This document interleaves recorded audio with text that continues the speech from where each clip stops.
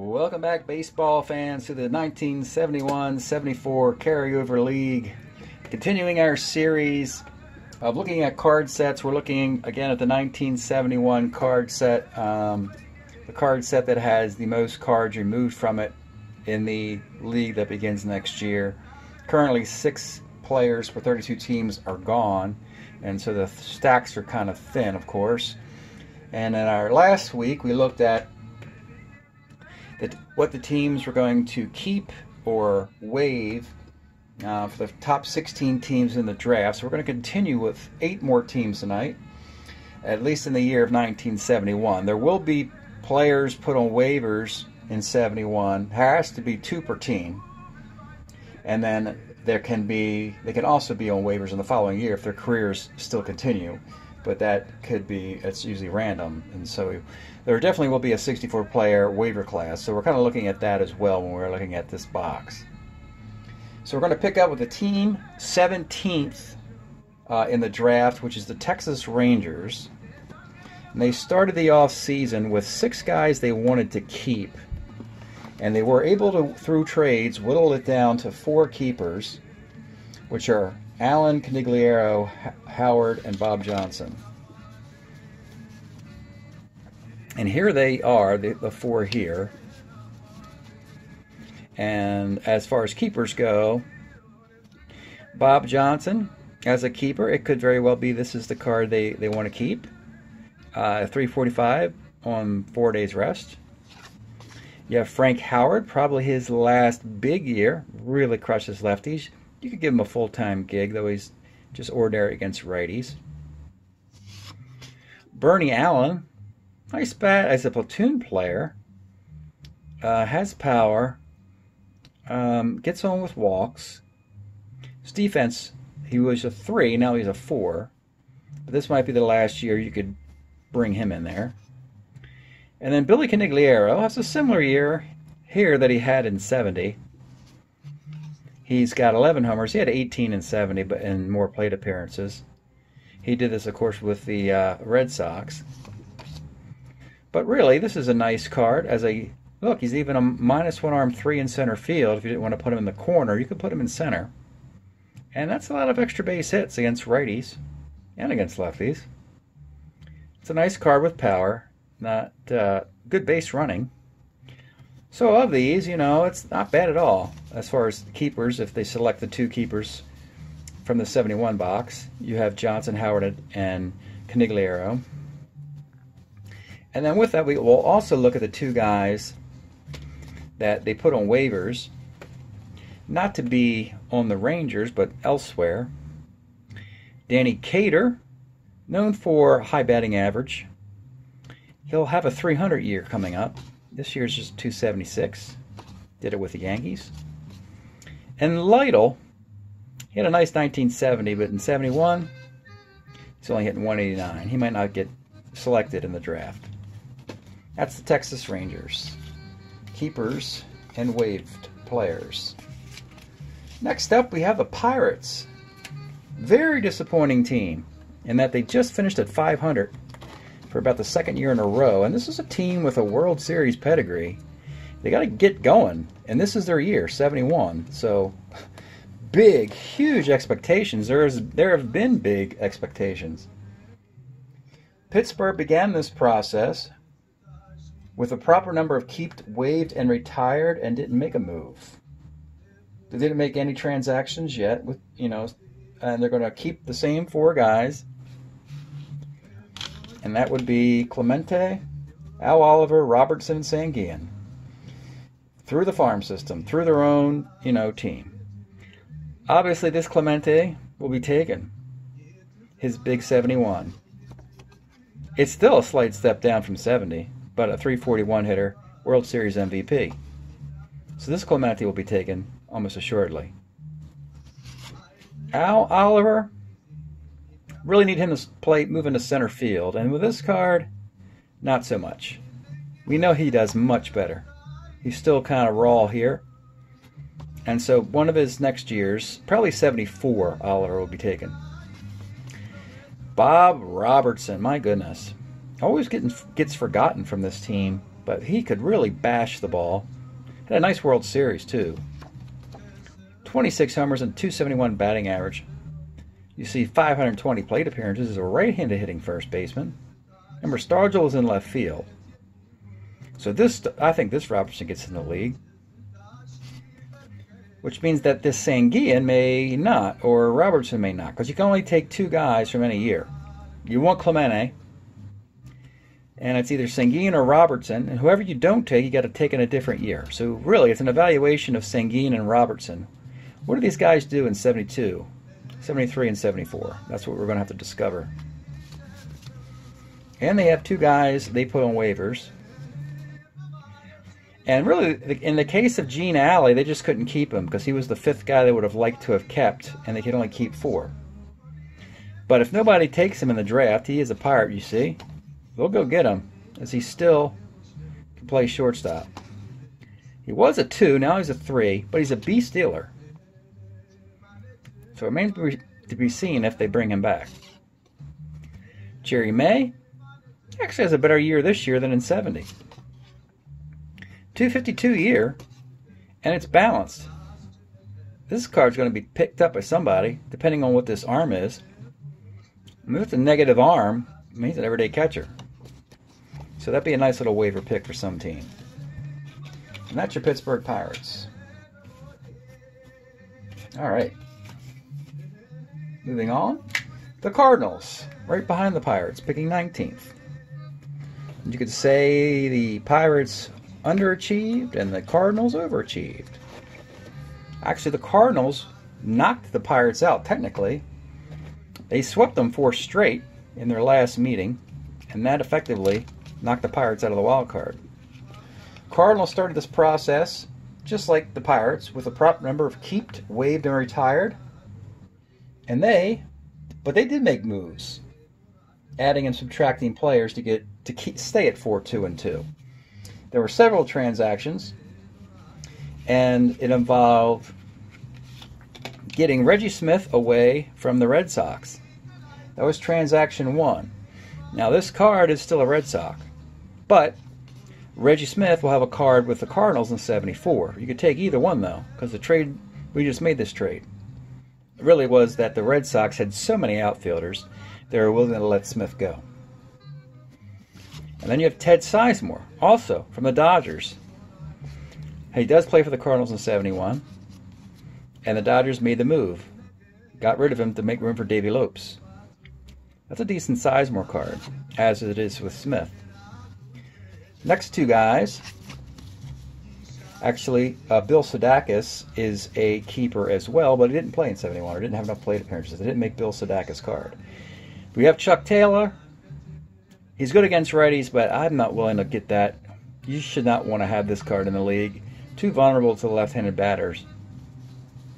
So I'll stick with maybe Sizemore, because they have more years of options for Smith. And they put their 2 guys, they put on waivers. Danny Combs, acquired from Oakland through San Diego. Not very good anymore. That's why he's on waivers. 621. This card probably won't make it. Even though I like to say if you throw left-handed, you get in the league. At a certain point, you still don't get in the league. And Wade Simpson, an unfortunate injury in 1970, he was never quite as good as his brilliant 1970 campaign.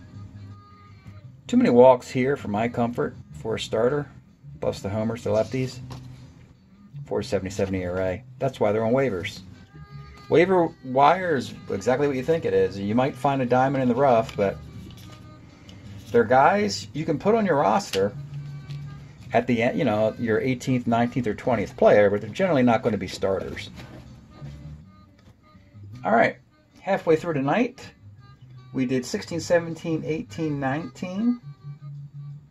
I'm sorry, we did 17, 18, and 19. And here comes Toronto at 20. Surprising Toronto. Unbelievable. The Blue Jays just missed the playoffs with a .500 record, which is stunning. They started this process with 1 waiver and 3 retired guys and got to the proper number, but there wasn't much addition or subtraction. So you're seeing some players from other squads. One of those is Clendenon, who they got from the Mets. They got Agee the previous season from the Mets, and both guys' contracts are up simultaneously. They also have Darryl Chaney and Ron Klimkowski. There's no Darryl Chaney in here, but there is a Klimkowski. So here's Clendenon. Nice card for him. In a split season, 263 at-bats, he hit 11 homers. Tommy Agee. He's not a 1 anymore, but he is a 2 with a -3 arm. This card gets in the league. Frankly, both the Met players could get on this team. And Klimkowski is a keeper with this card or a future one.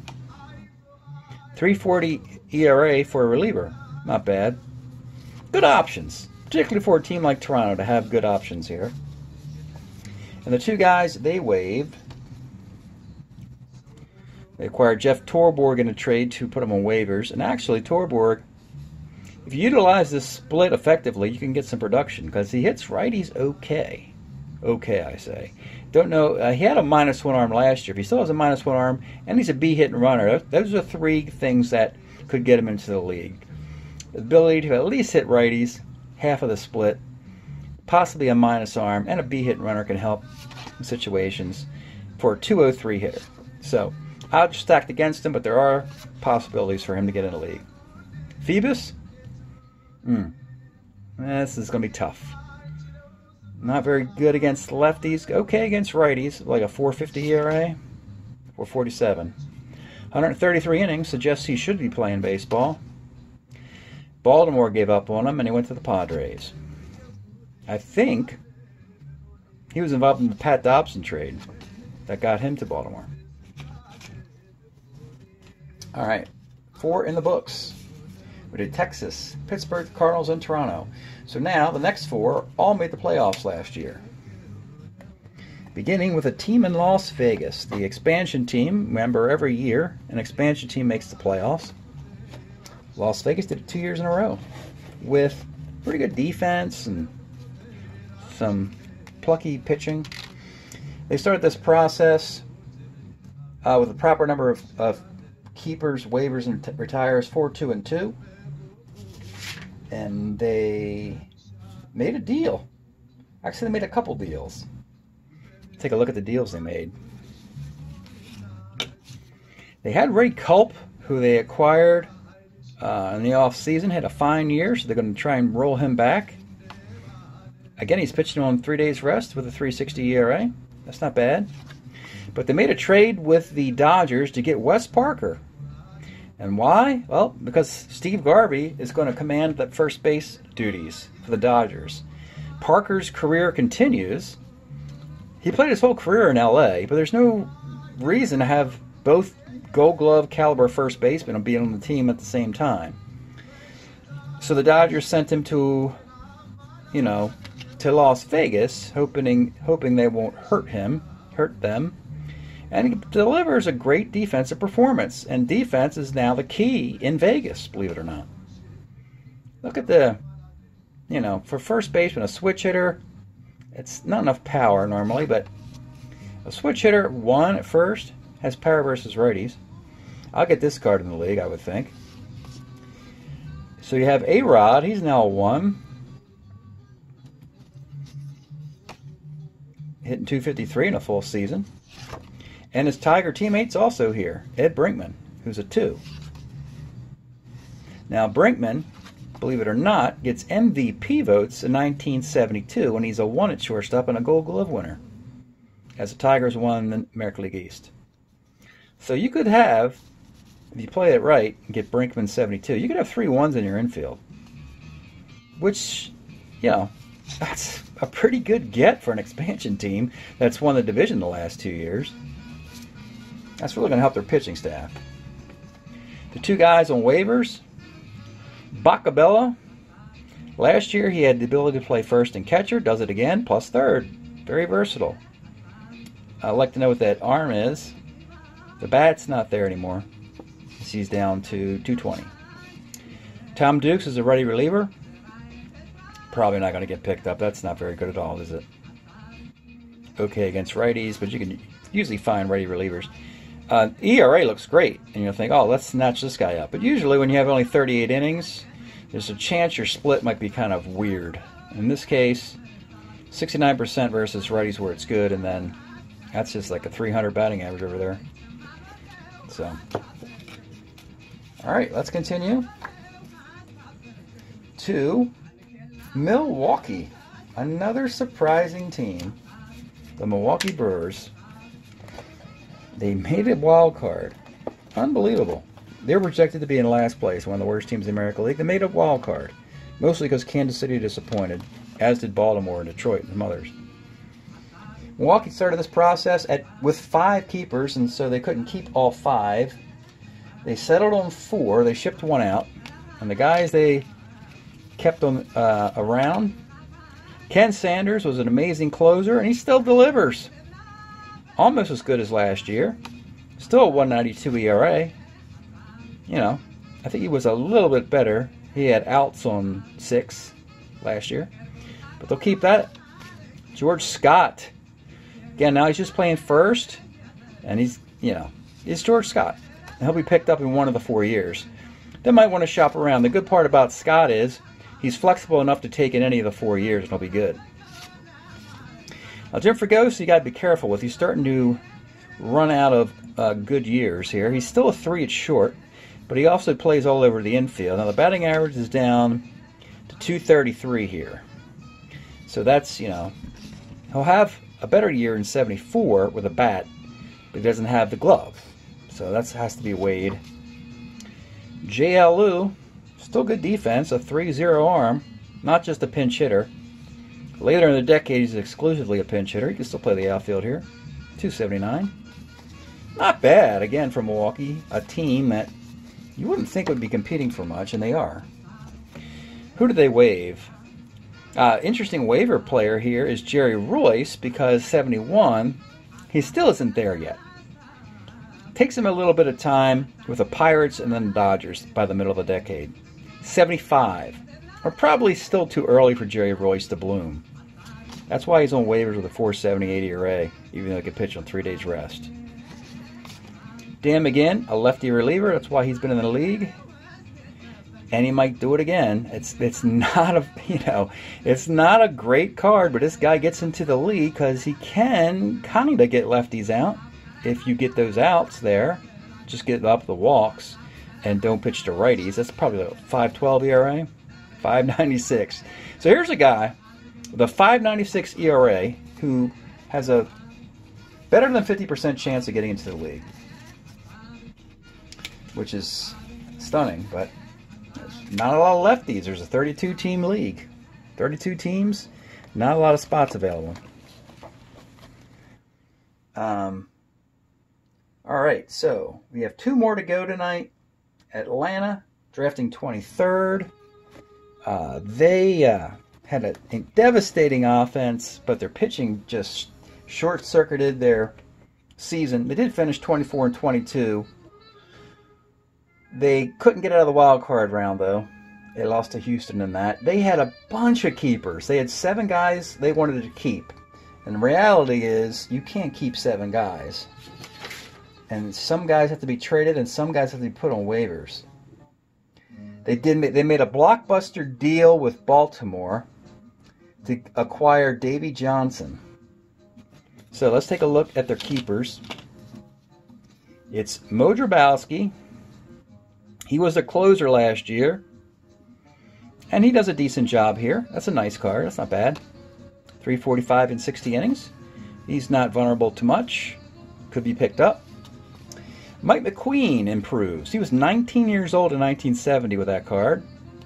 This card, we just need him to get lefties out, and that's good enough. And he's better over here than he was a year ago. 354. So we got 2 guys we like. Now, Davey Johnson, we're going to skip this analysis because we know in 1973, Davey Johnson hits 43 home runs. So we don't even have to worry about this card, which is Baltimore's card. Had a nice year, it'll be ignored. So it could just be, Drabowski and McQueen from this year. Again, you can only take 2 cards from any year anyway, so they may as well be those guys. So that's not bad for Atlanta. Their other keeper is Rico Carty, who by this point would be exclusively a DH, who also as a keeper you might just not even keep if you find somebody better or at a different position. But plus he hit 366 and he doesn't do anything like that in the future. Billy Cohen put on waivers, but boy, against lefties he can get the job done as a designated hitter. Right? It's a 300 hitter right over there. 276 because he's 14% over there with nothing on the card. And Pat Jarvis is on waivers because of performance issues as a starter. It's really not that bad. Card looks pretty good. 4.11 ERA. This is a decent enough card to get into the league, even if it was in the bullpen as your long man. I think this card gets into it. It's not a great card, of course, but a 4.11 ERA. But someone will take him. But Atlanta, you would think, should be deep enough, and they're trying to catch up to the Mets, so they want better pitching. And last but not least, tonight we got the Minnesota Twins. And we'll do it a wrap after this. The Twins started the process with 3 waived guys, and they did get down to just 2.